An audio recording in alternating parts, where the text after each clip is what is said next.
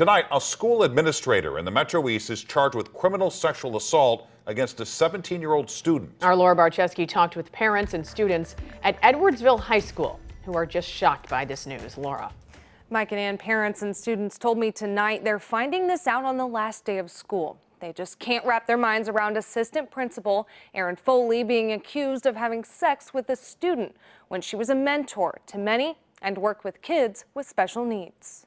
Madison County State's Attorney Thomas Haynes said 50-year-old Erin Hamilton-Foley was arrested Tuesday and charged Wednesday with 2 counts of criminal sexual assault after being accused of having sex with her 17-year-old student. Haynes said in a statement, "It is a crime when adults in positions of trust, authority, and supervision over our youth, let alone their own students, manipulate that power dynamic for sex." Parent Jody Pincus says she's shocked and disappointed. It's scary to know that your children are being sent to school and you feel like they're going to be protected, and then this is going on and kids are being preyed on.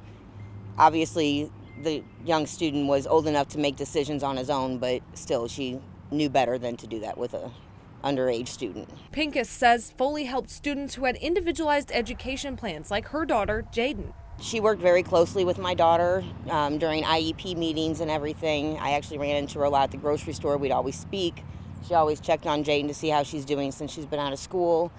So it's kind of a shocker because she was a big mentor and played a big part in my daughter's life. Jaden says as one of Foley's former students, she can't believe it. I was really shocked. I was with my friend. She got a call from her sister and I was just jaw dropped. I was so surprised. The school website shows Foley oversaw the junior class, and Jaden says she's known her for a long time and was even her school counselor in middle school. It's kind of sad because me and her had a close bond.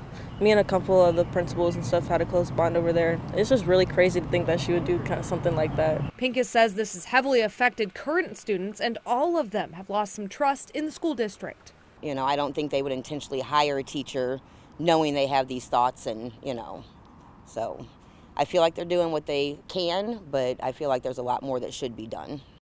The district issued a statement saying it's aware of the situation and is fully cooperating with law enforcement in this investigation.